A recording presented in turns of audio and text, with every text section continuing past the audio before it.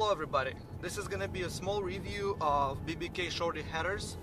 I got them installed a few days ago on a 2015 Mustang. It's a 6-cylinder model, stick shift, manual transmission. I ordered from AmericanMuscle.com. Very nice guys to deal with. I did not go to the dealer. I've read that dealership asks $600 to $800 for installation. There is no reason to pay that kind of money. The body shop I went to did it for me for $240, which I find pretty reasonable. I've tried putting him on myself, and it is a pain unless you have the skill or time or tools or everything together.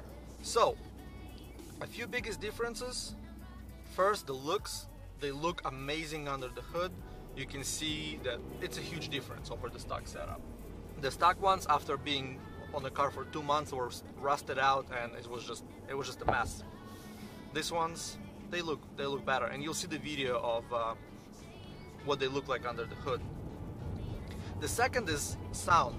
Now, there is not a huge difference in sound. I was expecting a little bit more, but at the same time, everything else on my car is stock. Being the only mod, it's understandable why the car sounds the way it does. This is the way the car sounded before BBK Shorty Headers on a complete stock setup.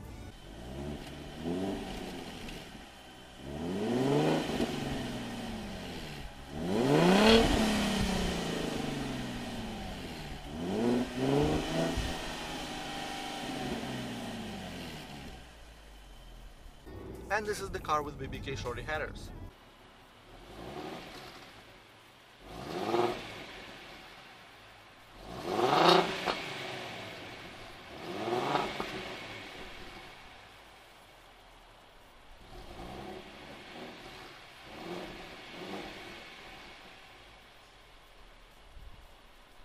Not a big difference, but it's a nice beginning before you install everything else, like axle backs or cutback exhaust. Once you do install the full exhaust system, it's gonna sound very nice. And the third change is torque. I'm not sure about horsepower gains, I haven't dyed on the car, but as far as the torque goes, I can feel the car has a lot more pull in the lower band. Before, when the car was stock, if you go down to 1000 and 1500 RPM and say third gear, you will not go back up, you have to shift into second. Now I can actually give it gas and it will start accelerating again. So here we go.